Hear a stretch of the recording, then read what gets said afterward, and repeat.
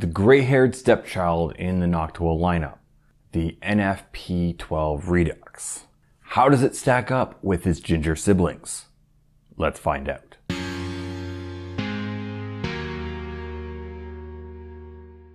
What's up everyone, Eric here and welcome to Hardware for Gamers. For those of you who are new to the channel, I review and test PC cases, CPU coolers, and PC case fans. So if you are into computers, feel free to take a look around the channel, and if you end up liking what you see, please subscribe. Now, as always, I will have timestamps down in the description, so you can jump to whatever interests you. But again, as always, I recommend you watch the whole review. As normal in these fan reviews, I start off with a quick overview. There are 4 120mm models in Noctua's P series. The NF-12 1700 PWM, which has an RPM of 1700 and a PWM connector. There's the NF-P12 1300 PWM, which has an RPM of, you guessed it, 1300 and a PWM connector. There is the NF-P12 1300, which has an RPM of 1300, but only a 3-pin connector. And finally, the NF-P12 900, which has an RPM of 900 and a 3-pin connector. Now, the fan I tested was the NF-P12 1700 PWM, so it has an RPM of 1700. It has a 9-blade design. It has an SSO bearing, so that is a self-stabilizing oil pressure bearing. Again, it has a 4-pin PWM connector. Noctua does provide a 6-year warranty for this fan. There is only the one color option, that is the gray on gray. And this fan has an MSRP of $15 USD. Now, before I get into the results of my testing, I want to be very clear. This is based off of a sample size of 1. So this isn't necessarily the exact performance you're going to get, but it should be relatively close. Starting with the PWM range test, at 100% PWM, this P12 has an RPM of 1740-ish. Then at 0% PWM, this P12 has an RPM of 550-ish. Moving on to my standardized testing. If you have any questions on how I test the fans, please watch my fan testing methodology video. There'll be a card along the top. I will also have it linked down in the description. Now, just a reminder, I use a benchtop power supply to test the fans. So I'm using voltage control, which this NF-P12 did not operate at 4 volts. And that is why there is no results shown for 4 volts in any of these tests. Starting with the dBA and RPM testing. So at 6 volts, the sound level was 32 dBA and had an RPM of 880. At 8 volts, the dBA only went up to 33 and the RPM was 1180. At 10 volts, the sound level went up to 35.1 dBA and the RPM was 1455. And finally, at 12 volts, the dBA was 38.7 with the RPM being 1710. Now, I did take sound recordings at each of these voltages.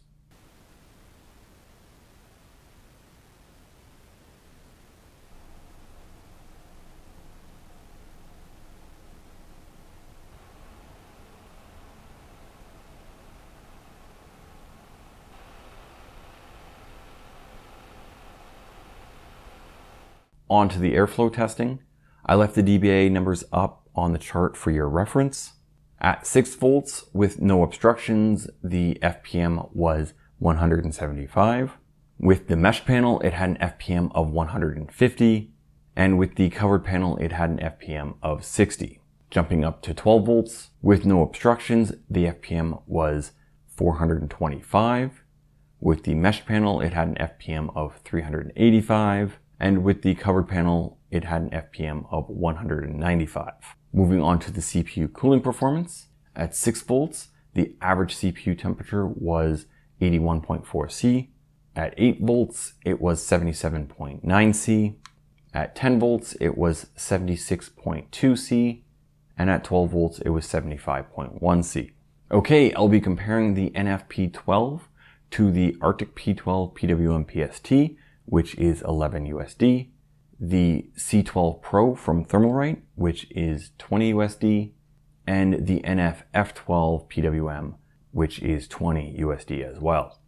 When comparing the NF-P12 to these other fans, it lands in the middle of the dBA chart, pretty much overlapping with the NF-P12. For airflow, with no obstructions, the NF-P12 is moving the same amount of air as the Arctic P12 PWM PST when voltage equalized. Then comparing these fans in the meshed panel testing, things don't really change much.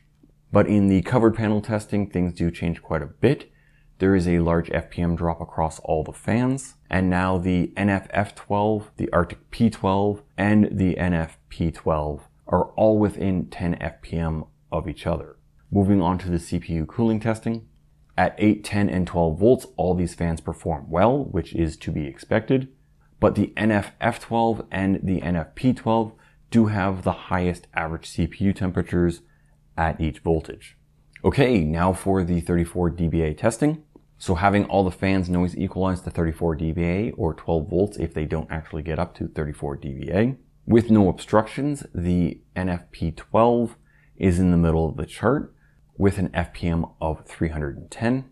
With the mesh panel and noise equalized to 34 dBA, the NF-P12 is again in the middle of the chart with an FPM of 275. And finally, with the covered panel and noise equalized to 34 dBA, the NF-P12 is now second from the top with an FPM of 145, which is pretty much matching the up here NT12044, the C12 Pro, and the NF-P12.